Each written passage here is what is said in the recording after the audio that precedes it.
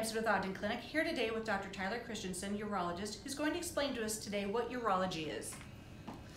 I feel sometimes bad for my children because at school they get, hey, what does your dad do? And he's a urologist. Oh, you mean a neurologist that works on brains? We sometimes discuss the other brain. So as a urologist, we work on any of the organs that deal with the urinary tract and male reproduction. So any disease associated with kidney, bladder, prostate, or the urinary tract we work with.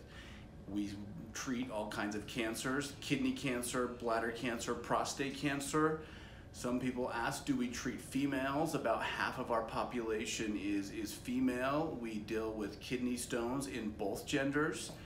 One of the common things we'll treat females with is potential issues of incontinence after childbearing years.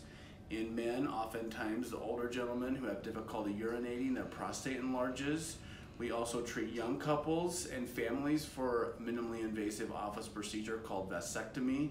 Again, any disease process that deals with the kidneys, bladder, prostate, male reproductive or urinary tract, or treatments and disease processes that urologists do. We also do treat patients in the office. We also do surgery on all of these organs. So we are both working a medical disease process in the office and surgery in the operating room. There you have it. Thank you. For more information on Tyler Christensen, visit us at ogdenclinic.com.